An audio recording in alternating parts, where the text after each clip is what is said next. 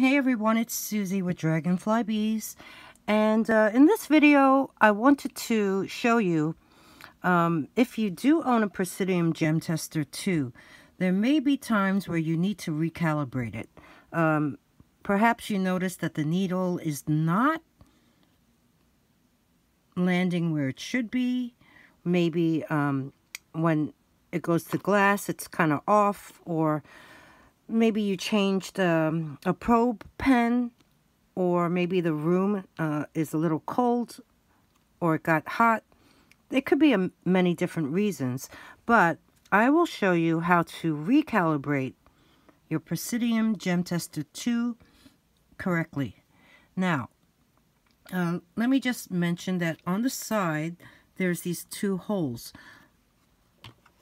And here they are. I opened the little rubber cover, and it's labeled C1 and C2. And in there, it's very dark, but there's two discs inside. So what we're going to do is access the C1 compartment.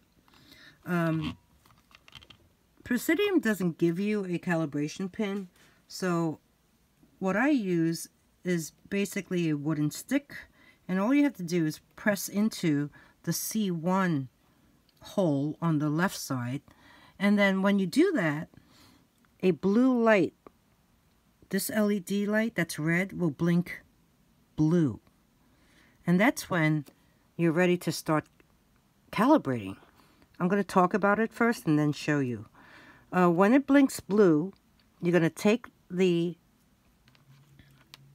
probe tip and depress down in the center of the cal disc on top. So when you hold it down, when it this unit will beep twice. When it beeps twice, that tells me that the calibration for cal is completed. And then as soon as that's done, this LED light will start blinking green. When it blinks green, you take your probe and depress on the glass disc on top. And then when that beeps twice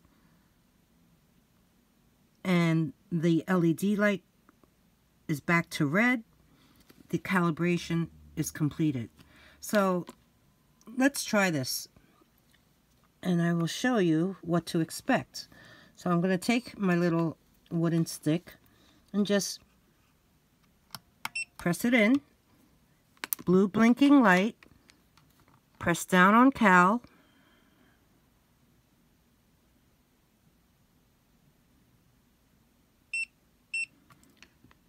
That's done.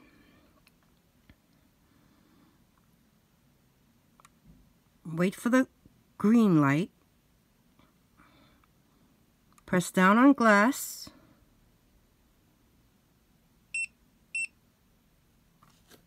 And we're done. I just recalibrated my Presidium Gem Tester II. Now, you want to test to make sure that it worked, right? So let me grab some things.